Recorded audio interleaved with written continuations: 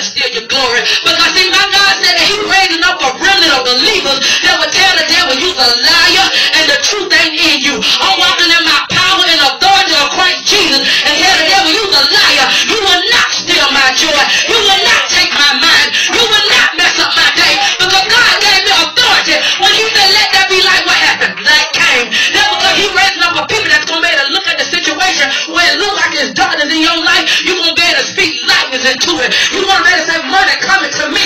Come on, my promotion coming to me. God will make a way out of no way for me. See, God is out looking for some people that will open up their mouth. And even if you ain't even set up for a promotion, God said I'm going to step in and make a promotion for you. Why? Because you will open up your mouth and you see beyond that false perception. Well, they say I can't get no car. They say I can't get no house. Devil, you's a liar. How dare you tell me what I can't get? My daddy owns everything. He told me it's mine and it's mine. Every time I go to a place, God, I'm thanking you, Lord, that the doors are already open. You already touched the people who I need to talk to.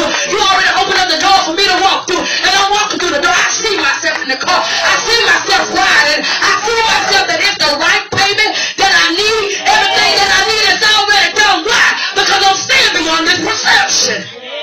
See, that's what the enemy want to do. He want to stop us. Oh, your credit ain't good enough. Girl, you ain't got no money. Your credit messed up. That's what you say. But my God can get into the credit system. He can get into that computer and call that person that don't even see what my credit is. Only thing that they see is approval. Every time I go, God, before I go there, I already send the word approval. So when I go there, I already know that it's already made ahead of me. It's already done. See, we got to understand that we can't be at a place that even though the enemy say deny, you buck the system.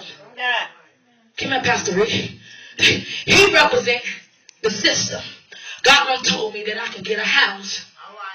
But every time I go to the bank, they say, I want you to put all your weight.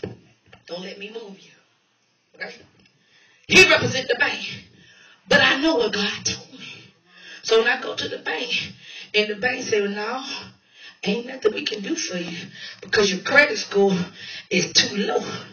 And I said, you know what, devil, you's a lie. Now, here I am. What did that represent? That represent me going into prayer telling that devil, you's a lie.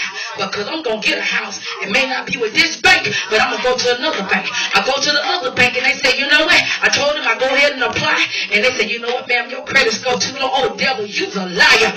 Bump the system again. Because I'm going to make sure why? Because I'm a soldier in the army of the Lord. Because I know that my prayer do damage. Because the Bible said when 2 or 3 got together in His name, that He'll be in the midst. So when I go to the next bank and I tell them I want to apply, you know, and for the house, and they say, you know what?